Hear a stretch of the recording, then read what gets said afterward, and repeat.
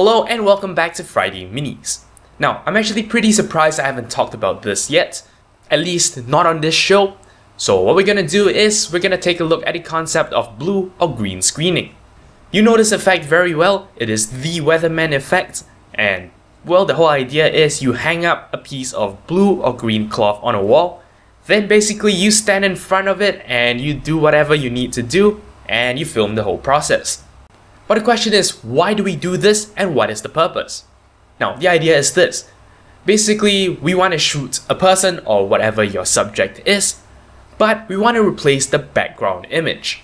To go back to the weatherman example, that is how you actually get the guy standing in front of a map that is computer generated.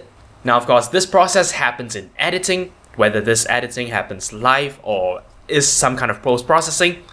The whole idea is the program needs to know what to remove and what to keep.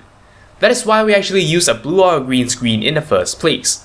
Essentially, your program identifies a color that it is supposed to treat as transparent. So for example, if I shot myself in front of a blue screen, basically I can tell my program to treat all the blue as transparent. So basically what this means is you keep everything that is not blue in a picture, and everything that is blue you can actually replace with your background image. Now, calling it blue or green screening is your generic layman term. The proper name for it is a chroma key. Now, what does that mean? Chroma means color, and the reason why we call it chroma key should be immediately apparent. We are actually removing some parts of a picture based on its color.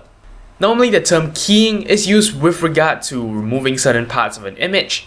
That is why we call it chroma key, removing parts of an image based on its color. Now, why blue or green in particular? You see, these couple of colors tend to not be very present in the color of human flesh, and what this means is you have the least likelihood of accidentally removing any flesh colors. Of course, this doesn't mean that these colors will not appear in clothing. As a matter of fact, I'm wearing blue right now, which means if I try to key out something by standing in front of a blue screen, well, I'll key right through the shirt. And that's why it's important to pay attention to the clothes worn by the subject. Essentially, if they wear something that is the same color as the chroma key backdrop, that will not work. You will see transparent patches appear over the clothing. Well, basically that's chroma keying in a nutshell. Thank you very much for watching. I hope you learned something today. And until next time, you're watching 0612 TV. Hello! If you enjoyed this video, don't forget I appreciate every like, favorite, and comment you give me. If you'd like to see more from me in the future, don't forget to subscribe. For more updates outside of YouTube, do follow my official Twitter account at 0612 TV. And if you'd like to see more of my work, you can also check out my About Me page. Once again, thank you very much for watching, and until next time, you're watching 0612 TV.